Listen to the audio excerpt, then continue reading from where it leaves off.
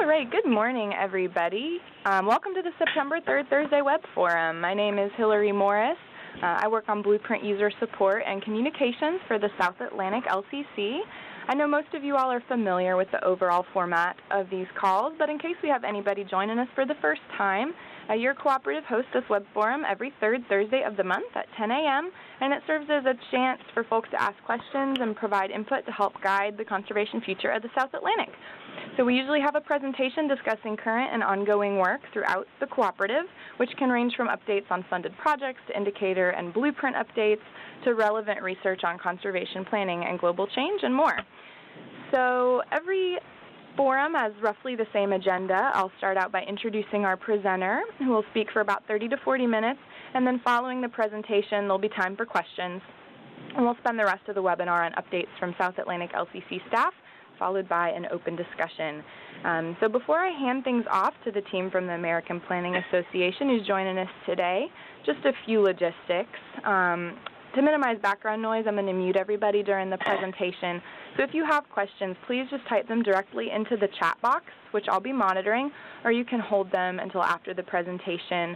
And I think we may be pausing briefly for questions in the middle of the talk as well. So if you do use the chat box and want everyone to be able to read the question during the discussion, just remember to send the note to everybody. You can change the recipient from that little drop-down menu in the chat box. So, and to speak at any time, all you need to do is to press *6 to unmute yourself. So before I put us all on mute, does anybody want to speak up with questions, comments, or concerns? The conference is now in silent mode. All right. So presenting today, we have David Rouse, Jennifer Henaghan, and Anna Reed with the American Planning Association, or APA.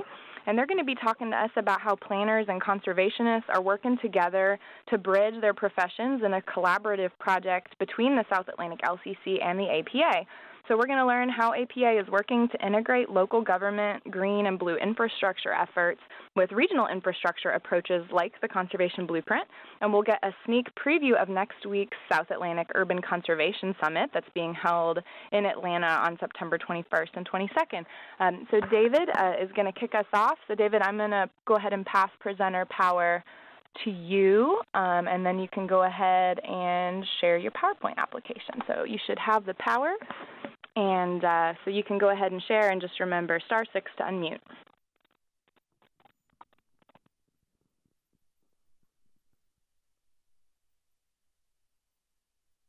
Great, I can see your slides, so if you would just... Yep, thank you, Hillary. I hope everyone can hear me now. Loud and clear. Okay, great.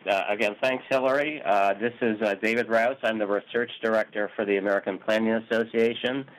And I'm joined by my colleagues. Anna Reed is actually with me here in our D.C. office. Jennifer Henaghan is in Chicago through the power of webinars. And I'm going to kick us off, and followed by Jennifer and Anna, and then we'll have questions and discussion, as Hillary said. I just wanted to make one comment about the title of our presentation and our project, actually, Urban Conservation Thinking Megaregionally.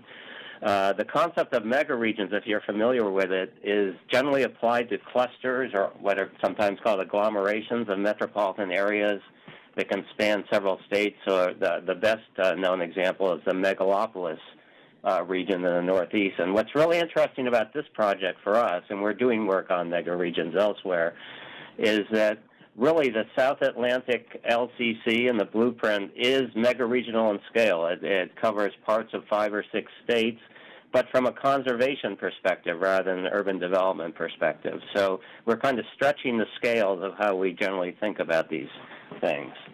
So moving on, this is what we're going to talk about. Again, I'm going to talk about, sort of set the stage, the introduction, talk about the project purpose and scope. I do want to cover the topic of green infrastructure, which is at the core of our work. It's really a refresher, since I know most or all of you are familiar with the concept. I do want to talk about it. At that point, we'll pause for some questions.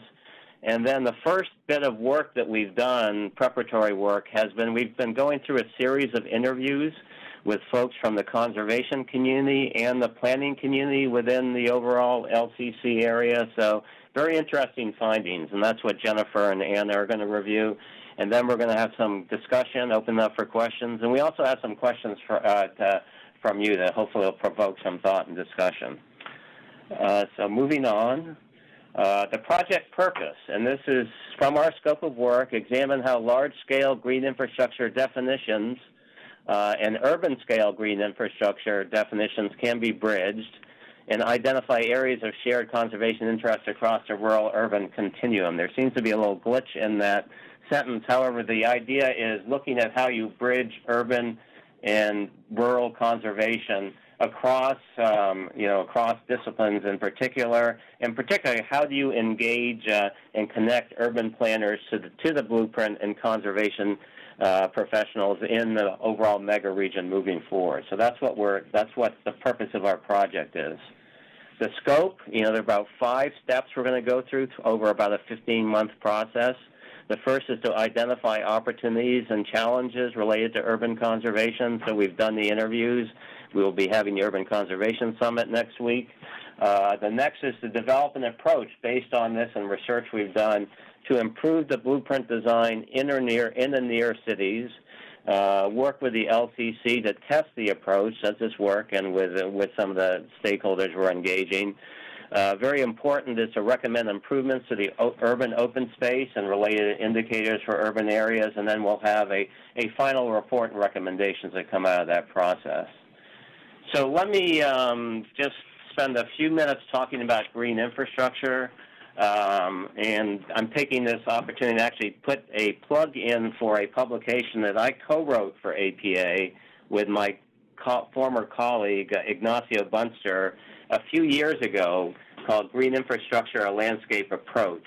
My particular background is as a planning practitioner, and I'm trained as a landscape architect. So for me, green infrastructure is a concept that it cuts across disciplines and scales of practice.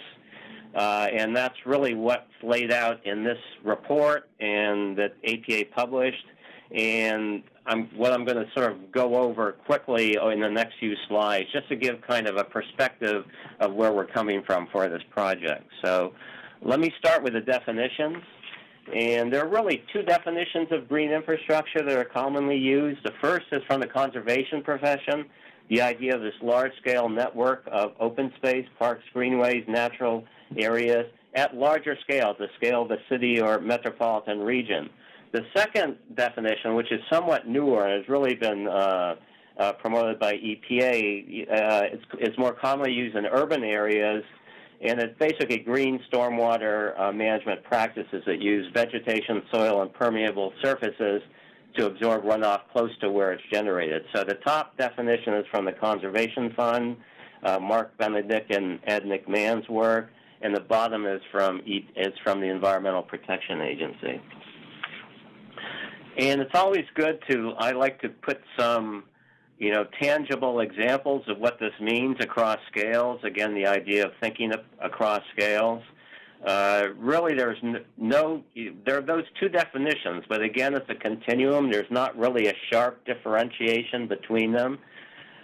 So this continuum extends across scales from the region to city, district, neighborhood, and site. So some examples. The top is actually an image from Lancaster County, Pennsylvania, the plain-sect farmland, working farms and forests.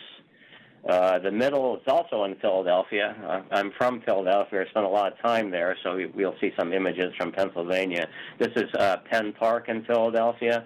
And down at the bottom is actually New York City, getting down to the city scale, looking at things like urban parks, parkways, and boulevards.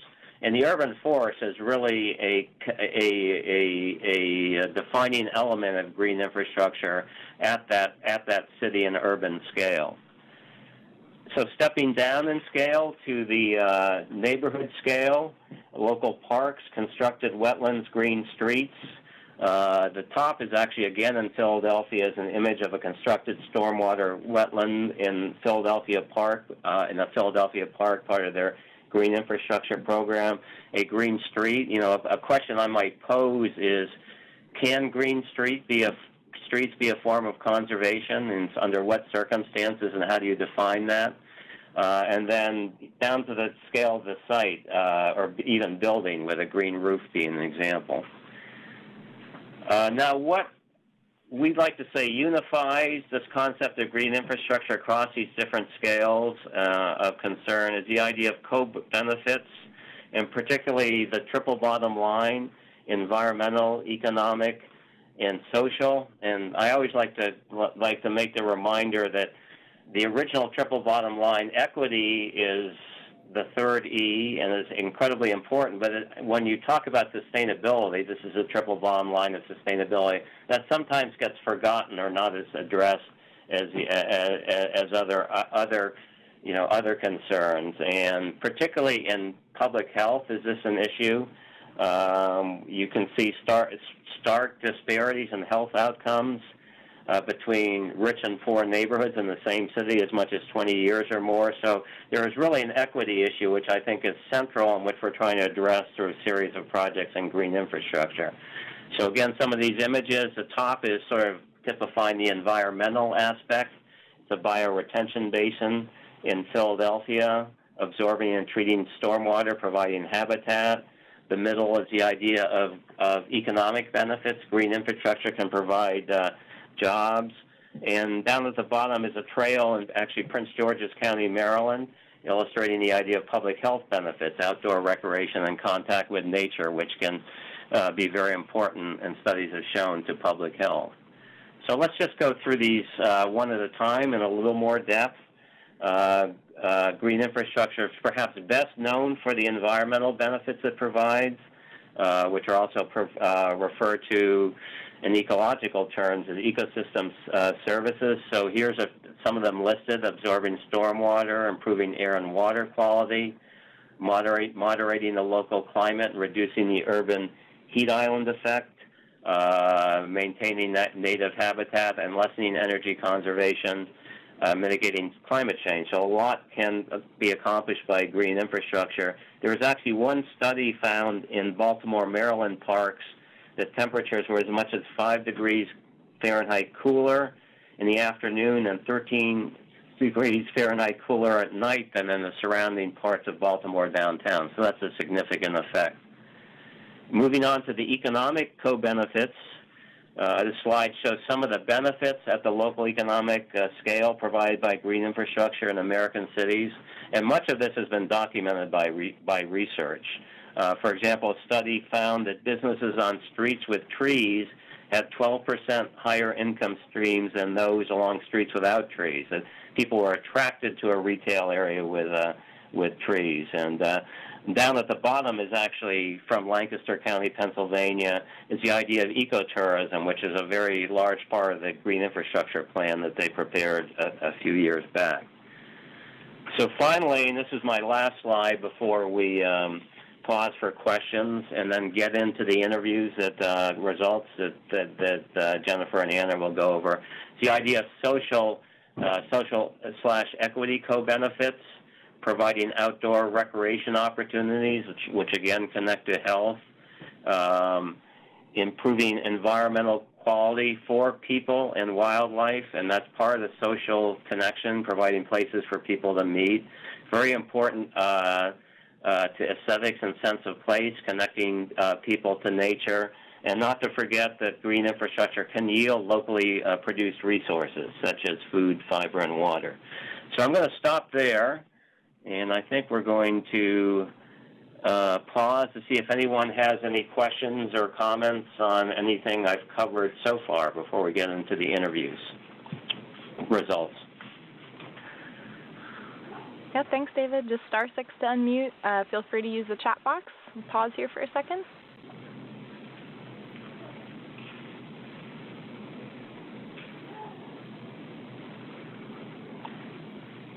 All right, hearing none, Jennifer, I'm going to pass presenter power over to you so you can share your slides.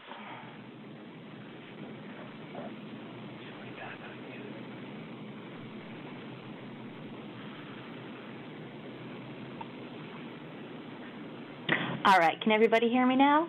Loud and clear. All right, and hopefully you're seeing my slides. Yep. Very good. All right, well, thank you, David and Hillary. as part of this project, next week we're going to be having a summit of people who are looking at this issue on the conservation side and on the planning side. To inform the discussion at that summit, we did interviews with 24 people on both sides, as well as a few folks who didn't fall neatly into the one category or the other of planners or conservationists, people with titles like sustainability director and that sort of thing. And the opening icebreaker question that we asked everyone was, on a scale of 1 to 10, how would you assess your involvement in urban conservation issues? The conservationists, perhaps not unexpectedly, averaged a 7.5, that most of them are very involved. Not everyone, though, since some of the people that we spoke with deal more in rural areas, but everyone was somewhere on the scale with some sort of involvement in urban conservation. The planners in the survey, on the other hand, came in only at a 5, which I think is not very surprising, as conservation for most of them is a small part of their many different job responsibilities. So I'm going to talk about the interviews with the conservationists, and then once I've finished, then Anna Reed will jump in to talk about her interviews with people on the planning side.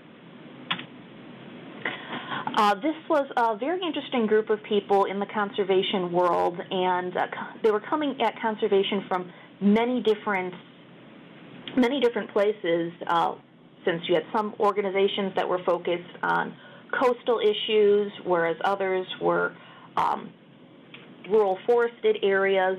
So there was a lot of diversity in terms of the makeup of the organizations and what their focuses are.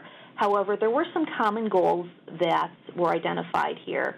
One is sustainability, often in terms of encouraging sustainable development within urban areas.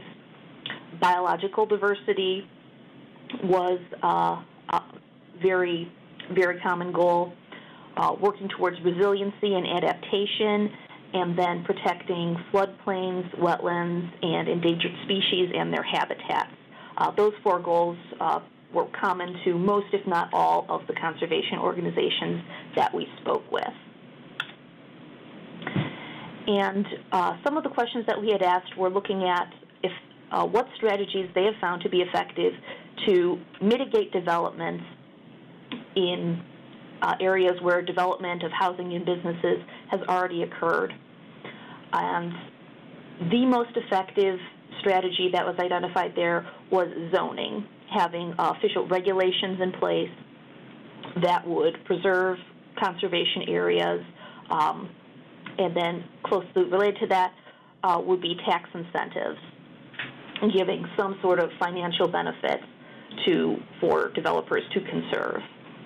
Another effective strategy was encouraging quality development, getting back to that issue of sustainability, with high density, good connectivity with transportation, and also looking at conservation design. The 4th most effective strategy mentioned was multi-use conservation areas. And then number 5 was interesting, showing the economic value of conservation. And I'll get a little more into that later with my summary of this area, but that's showing the economic value to developers as well as to landowners and elected officials. Then a very similar question was looking at what strategies are effective to limit development in those areas where development has not already occurred. And far and away, the most popular or most recommended strategy was land acquisition, getting those conservation areas under control so that they can be protected. Another very popular but less effective strategy were conservation easements, simply because they offer less control for conserving that land. But then also another strategy was public education, which many of the people that we spoke with said was key to get people informed about why conservation is important, so that they will support those zoning restrictions taxes to fund conservation and generally using public money towards conservation, that were those strategies that were viewed as being so effective in urban areas. And another component of public education is marketing or branding an area to give an identity that people can start to hold on to and say, yeah, this place means something to me, which, again, will make them more likely to support those zoning restrictions and taxes that would allow the areas to be conserved. And then we also asked people what strategies do they see out there that aren't so effective. And one that came up quite often was ignoring urban areas, which some of the conservationists that we spoke with said is something that does tend to happen since most of the land that they deal with is undeveloped. It can be easy to ignore the importance of urban and developed areas, but that is obviously not a good long-term strategy there. Another ineffective strategy identified was speaking to the choir. If you're only talking to like-minded individuals or those who generally support conservation, you're leaving people away from the table who really should be there. You need to get those who aren't already sold on the concept in order to get that broad-based public support that's necessary to implement zoning and financial incentives on a municipal level. Also, one thing that several people mentioned was having guidelines rather than mandates is not nearly as effective as having a legal regulation where people are required to conserve land. Guidelines may be a little more friendly, but the conservationists we spoke to said that mandates are much more effective at actually getting that done. And then also number 4, regulations without complementary incentives or education. They're simply not that effective unless people have a reason to support those regulations, be that financial or having some sort of emotional or general understanding of the importance of conservation. And in the challenges, we had asked people what do they find are the challenges to conservation in urban areas, and those fell mainly into 2 categories, coordination and education. Under coordination, one of the items was unclear conservation objectives, people not really being sure what or why they were conserving the areas they were being told to look at. Also, another key problem was a lack of regional links, looking at conservation projects sort of in a bubble, whereas you'd have a successful small conservation area in a park or something like that, but if it's not linking up to something larger, some sort of regional network, the benefits are much, much lower than if you're providing a habitat corridor or something like that. And related is uncoordinated planning with conservation agencies and local planning agencies not really working together and getting on the same page as to what their conservation goals are and how they could work together. Then with education, this is something that, as I've mentioned previously, kept coming up, is so important to getting people on all sides to support conservation initiatives, having the time and the ability to engage stakeholders. Many of the organizations that we spoke with don't have a large staff, and so really the education component that they'd like to do, they simply don't have the time or the budget to devote to that. Developer and landowner education is key to getting people to want to conserve, and then related to that is the political appetite for conservation. Passing laws and ordinances is one thing, but they need to be strongly supported in order for them to be upheld so that people aren't getting variations to waive conservation requirements and make sure that they are held in place for the long term. And so with that, I will turn it over to Anna Reed to talk about what she found in her interviews with people in the planning side. Awesome. Thanks, Jennifer. All right, David, I'm passing the ball back to you and Anna, so Feel free to go ahead and share. Share application, PowerPoint. Yeah. And then you're going to have to jump forward to... Do I do *6? Yeah. Sorry, just jumping forward on this version of the PowerPoint here. No problem. Okay. So we talked to planners, or reached out to planners, and ended up talking to 12 planners, 2 stormwater engineers, and a parks professional with 7 local and 4 regional planning agencies in North Carolina, South Carolina, Georgia, and Florida. Sorry here, just passing the mouse back and forth. Can you just hit on your keyboard? Okay. And they identified their goals, and while in identifying conservation goals for their communities, they did address water quality, stormwater management, preservation of tree canopy, and general land conservation, as well as sea level rise and habitat prevention. The emphasis was on economic benefits and quality of life and livability, and those general community benefits that can come from conservation. So how is conservation addressed in communities? Most of the planners said that it was included in an element of a comprehensive plan, addressing goals and policies, often in the environment element, the parks and open space, or in addressing farmland preservation, which was noted as a priority in many of the communities. It's also addressed in functional plans, in a few cases in standalone green infrastructure plans, but throughout the interviews, greenways plans and greenways systems were emphasized as the major way that conservation is addressed in the communities and something that has significant public support. There's also a lot of mapping of green infrastructure conservation lands that's been completed, but what has been included in these layers differs somewhat from planning agency to planning agency, though most of them do use the integrated definition that David addressed during his comments at the beginning that looks at both conservation features and green stormwater infrastructure. Local planning agencies use a number of regulatory tools to address conservation. These include floodplain ordinances, stormwater regulations, tree protection ordinances, to some extent cluster conservation subdivisions, and then a number were using density bonuses as well. And then there are programs and incentives.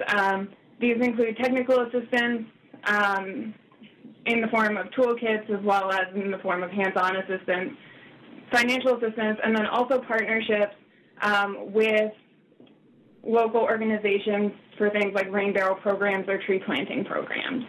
So there are a number of different ways that communities are addressing conservation through their plans, through their regulatory tools, and with programs and incentives.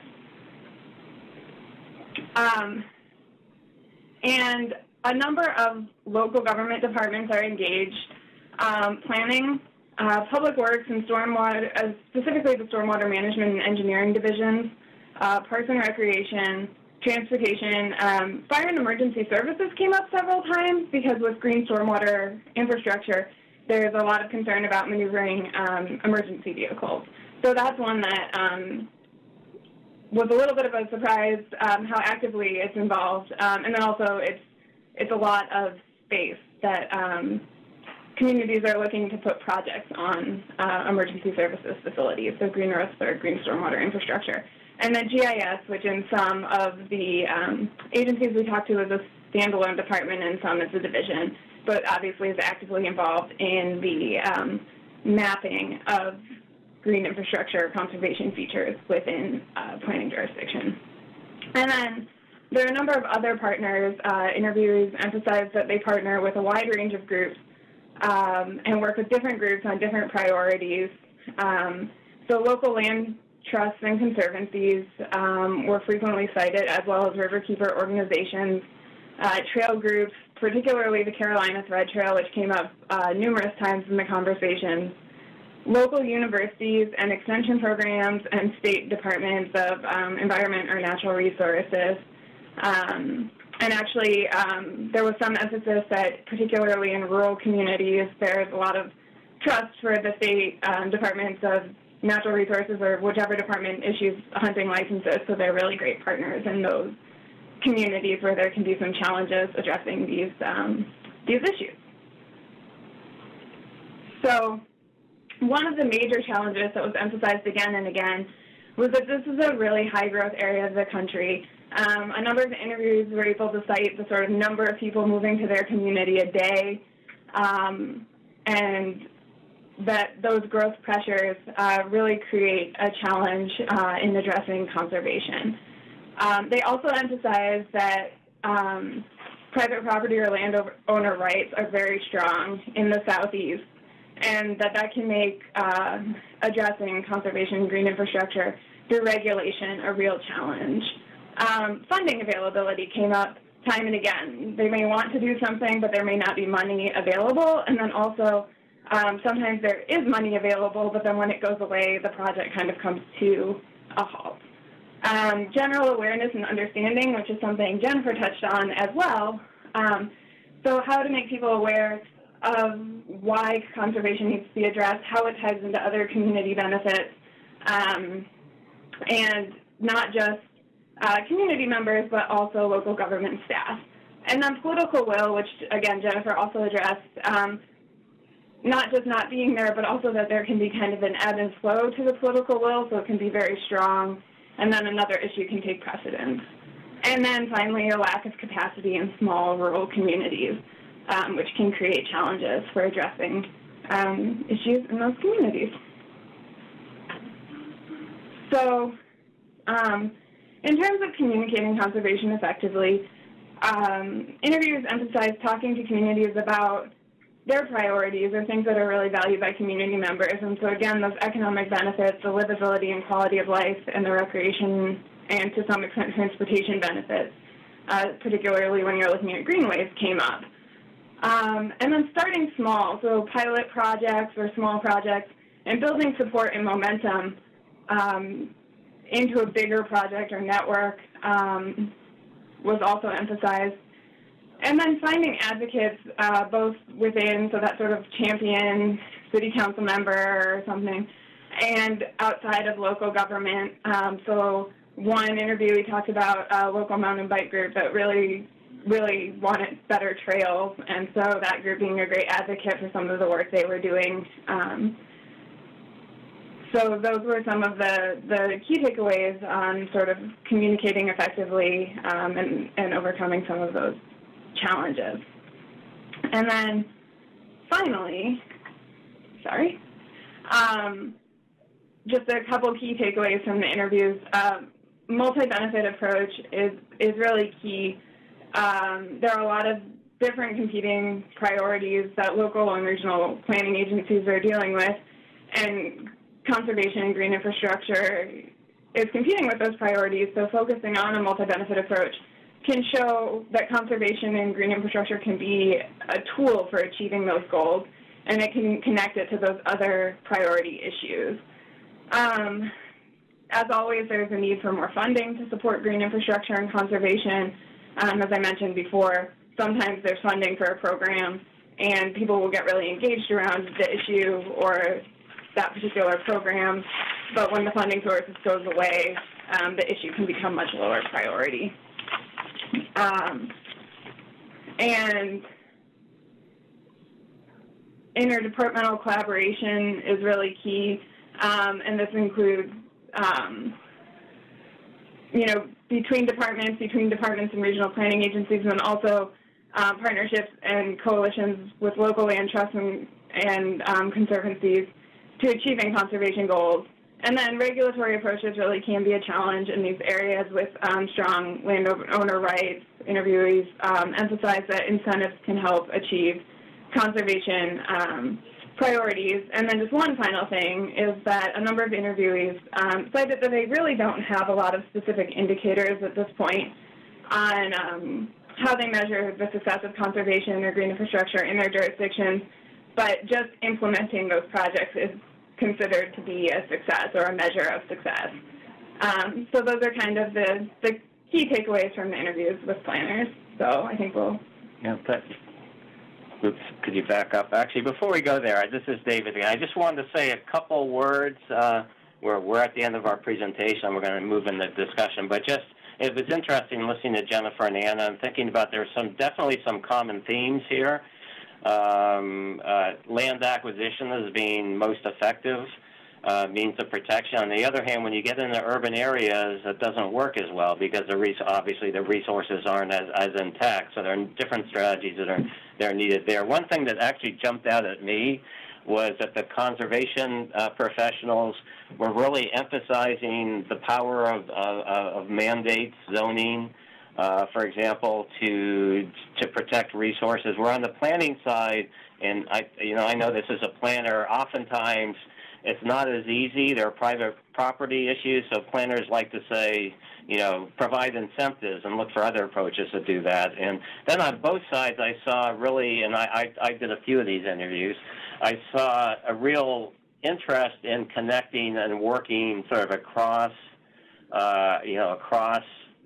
professional communities. So the conservation professionals really thought it was important to work with planners, vice versa. But the interesting thing about planners, and this will be my last comment before we go into the discussion, is the planners, they're working in a political environment context. They generally all really like conservation, but they oftentimes need to guise it and achieve it through other things, so they're through the political process. So if they're regulatory drivers, say in stormwater management, for example, that's an opportunity.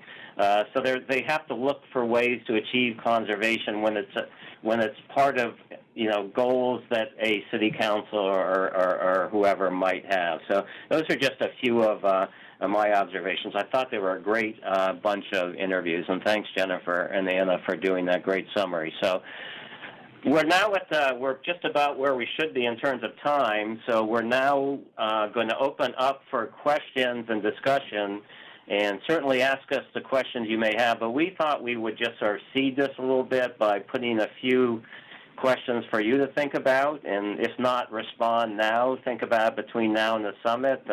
Forward them to Hillary, come to the summit and discuss them, but they're related to what we just went over. So the first is, what have been your most significant challenges in implementing conservation projects in urban areas? And the flip side of that is, what do you see as the most promising opportunities to do this, to implement conservation in urban areas? And finally, how can conservation professionals and planners work together to address these challenges and take advantage of the opportunities? So I will stop there and turn it over to Hillary, and hopefully we can get some good discussion going. Thanks, David. While folks ruminate on those great discussion questions, challenges, opportunities, strategies for working together, we do have a question from Greg Wathen that came through on the chat box.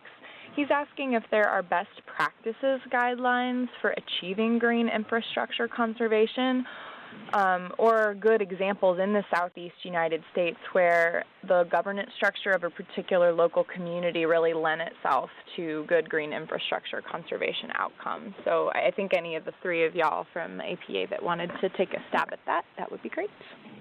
Yeah, that's a great question. Off the top of my head, I'm trying to think in the Southeast. I know Atlanta has done a lot of work on green infrastructure over the years. I was actually involved in some planning they did maybe 5 to 10 years ago.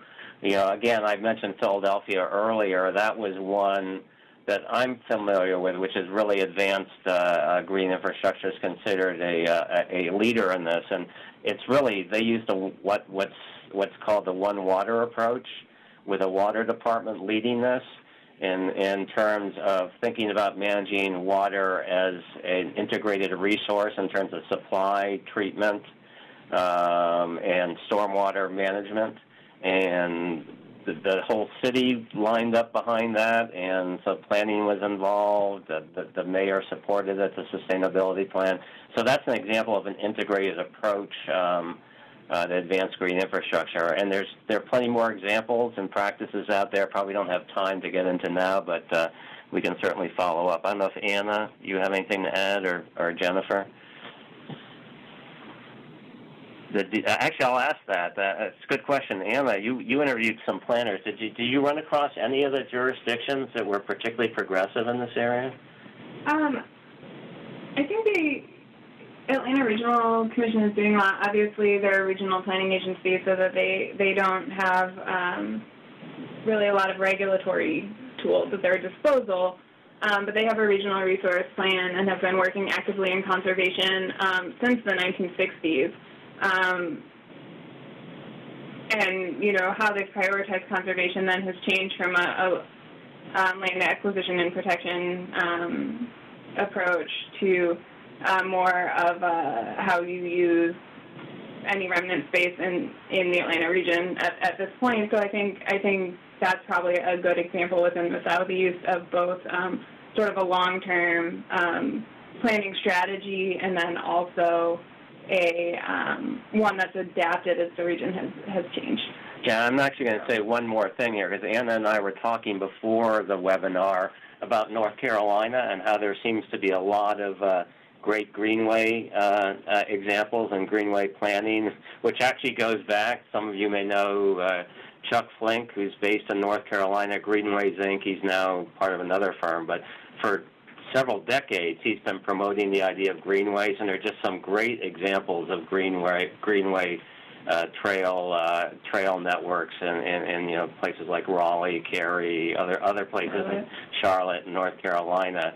And you know, the greenways is interesting if you think about it, going back to what I started out with, the idea of co-benefits.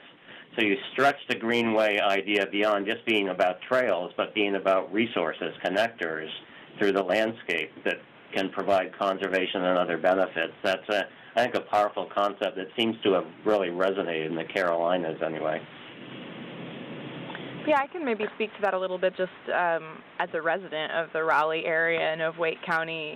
You know, you guys talked a good bit about political will and the importance of educating the public so that they can really advocate for conservation benefits. In Wake County, we've got a really strong open space conservation initiative that was funded through a bond referendum. And if I remember right, it was about $50 million that went toward land protection, and a strong goal of that program was water quality. And so that was kind of one of those co-benefit stacks that was able to be done to leverage that funding. And there's also strong watershed buffer protections in this area of the triangle. So water quality was a strong way to get conservation support from the community and implement those types of policies. Another question coming from the chat box from Virginia Dale: how useful is evaluation of ecosystem benefits in moving forward? So I guess kind of an ecosystem services quantification approach. Did that come up? Do you see that as a good way to support urban conservation? I'll pitch in on this since we've got the microphone here. I think absolutely, and I'd like to see that advance more, because again, if you're in a political environment, decision makers, you know, they show me the money. You know, what is this worth? So I always talk about how do you monetize green infrastructure. So the first step in doing that is if you can, our society likes to put dollar values on everything. So if you can actually show the value and demonstrate it through, you know, ecosystem service evaluations, I think that's really important. The next step beyond that, in my mind, and I'm not sure how to do this, but there are people that are working on it, is then how do you, what I call monetize those benefits. In other words, create income streams out of them. And then that would really be powerful. Great. Definitely keep the questions coming, and if you want to respond to any of those discussion questions up on the screen, feel free. Keep using the chat box or *6 to unmute.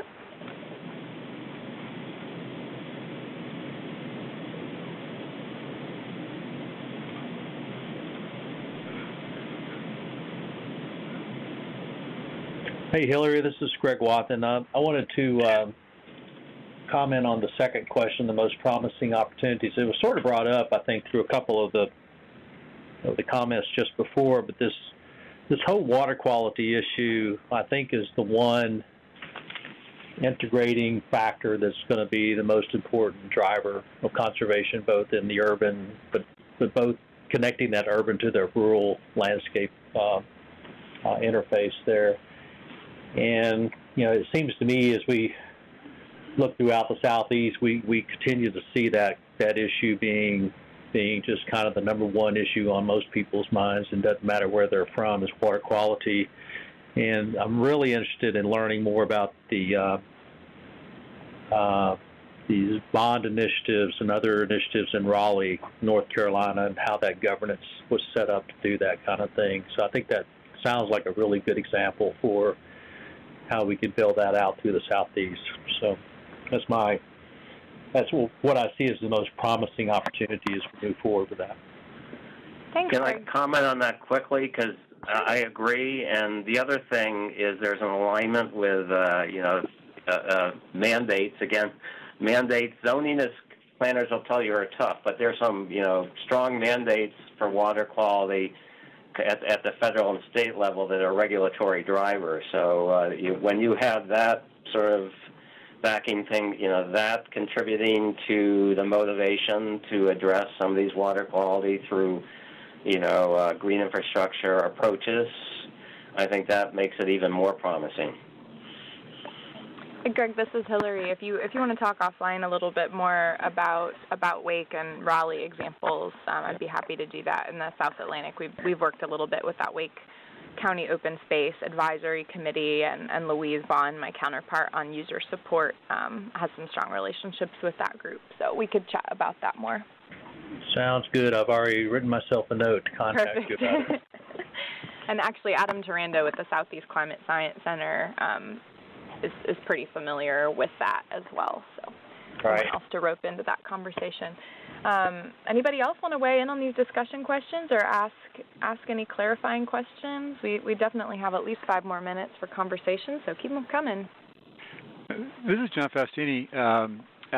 On number 2, as far as opportunities, I think in a broad sense, one of the things I see is that as an opportunity is the move, certainly here in the Atlanta metro area, to attract millennials, and the at least perceived desire of millennials to have live in walkable neighborhoods, and it's really promoting infill type developments and maybe a reversal of the sprawl that we've seen in the past, which is so evident when you're flying into Atlanta.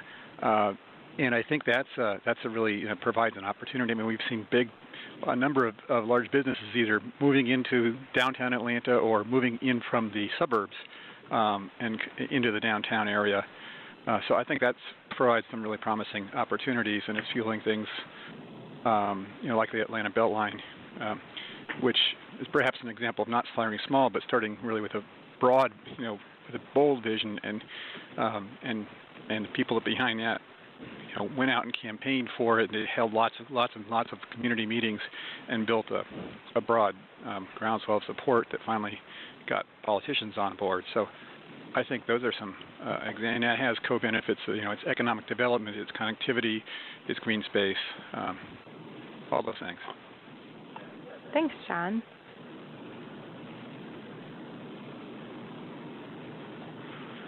Yeah, if I could make a quick comment on that, just another example. Chattanooga, Tennessee is famous for turning their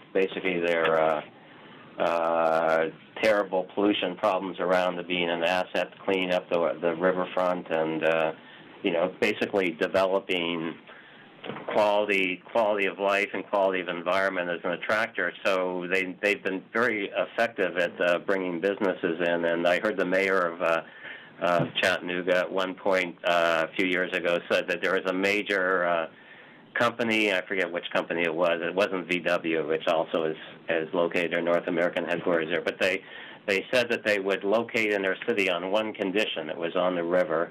If the city extended the Greenway Trail that didn't go all the way to the site up to their site so their employees could use it. So the mayor says, sold, we'll do it. And that was their condition. They were attracted by, basically by a Greenway resource, the quality of life. That's a great example. Yeah.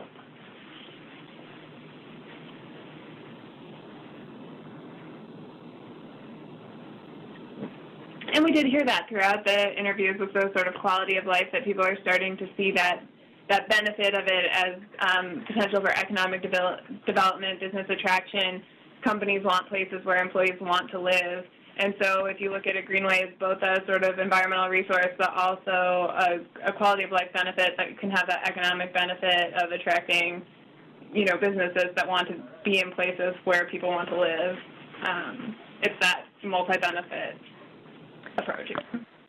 Sure, and then maybe that's one of those key opportunities for urban planning professionals and conservation professionals to come together around a regional strategy like the Blueprint to help identify those places where a greenway could make the biggest contributions to the persistence of the natural and cultural resources that we care about, and that the greenway design and implementation strategies really maximize the environmental benefits as well as those quality of life and livability co-benefits.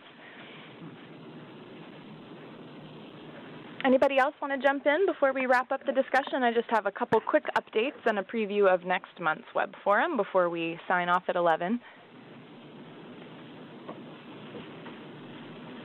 This is John Fastini again. I just had one question about the interviews, and I guess I think it would be helpful to at least, and I'm sure there will be that information in the final report, but to see more of how representative was this set of interviews? Where what kind of cross section of the community do they represent? How many of the planners were they? How many are from? Where are they from? What kind of organization are they from? Same thing with the conservationists, just to get a sense of how to interpret this. Yeah, we'll certainly provide that as part of our materials, and I guess will we do that for the summit next week? Anna? Yeah, we'll provide that. Obviously there are a lot of the mega region, multi-state, so there are a lot of planners and a lot of conservation professionals, but so we can't say it's an exhaustive sampling, but it was like very key people. I think we hit some key jurisdictions, some representatives of different types of planning communities. I think it was a little bit weighted towards North Carolina on the planning side, but we did again talk to people in North Carolina, South Carolina, Florida, and Georgia. Yeah. Great, good question. All right, well, I'm going to end things there for discussion and take the presenter power back here and just wrap up with some staff updates. The main update here from the South Atlantic staff is just that, if you haven't heard already, Blueprint 2.1 was officially released last month. So it's currently available on the Conservation Planning Atlas. We're working on pulling it into the Simple Viewer. So please go check out the Blueprint 2.1 data gallery. You can get access there to the blueprint itself, as well as all the underlying spatial data like the ecosystem integrity scores and the corridor analysis. And just like Blueprint 2.0, this is a data-driven blueprint. It's based on ecosystem integrity and connectivity, and it uses very similar methods as 2.0 did, but it's incorporating improved data for many of the indicators, particularly in the freshwater aquatic environment and the marine environment, as well as relevant to this webinar, improvements to the urban open space index that's looking at the access that urban residents have to open space in their communities. And I didn't make a slide on this, but I do think it's worth mentioning that the summit, this Urban Conservation Summit in Atlanta, has come up a couple times, and that was really intended to be a small, invite-only kind of event. We do have some slots still open, so if anybody is on this webinar and thinks they might be able to get down to Atlanta and interested in participating in that event next week, please email me, hillary_morris@fws.gov, and we'll see if we can't make those arrangements. So just wrapping up with the preview of next month's Third Thursday Web Forum. That'll be October 20th, same time, same connection info as today. And we'll be hearing from Rua, who's, of course, the South Atlantic LCC Science Coordinator. He'll be updating us on some work that the South Atlantic LCC has been doing in collaboration with the U.S. Forest Service and some of their hydrologists with the goal of predicting increased water availability resulting from longleaf pine management. So this is part of a larger effort to make proposals to national programs from the South Atlantic region more competitive, since more and more national programs that fund Things like land protection, restoration, management are including water-related impacts in their scoring criteria, being able to predict the millions of gallons of water per day that are saved as the result of these proposals from the South Atlantic could help make them more competitive and ultimately put more conservation on the ground. So this is also part of your cooperative's ongoing work to link conservation actions to the South Atlantic indicators so that we're able to quantify improvements to ecosystem condition that result from, for example, land protection or from prescribed fire. So Rue is going to be sharing a progress update on this work and go over some next steps and, as always, provide an opportunity for feedback. So if you're interested in longleaf pine management, definitely encourage you to tune in next month. And then, as always, I want to make sure folks know how they can get more involved. Please talk to your staff members, talk to other folks involved in the cooperative, and I'd also really encourage you to join the South Atlantic LCC web community. This is how you'll get signed up for our monthly newsletter, as well as a reminder about this web forum.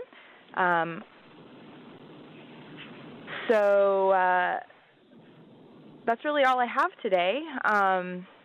Please feel free to ask any questions that you might have before we sign off. Don't be shy.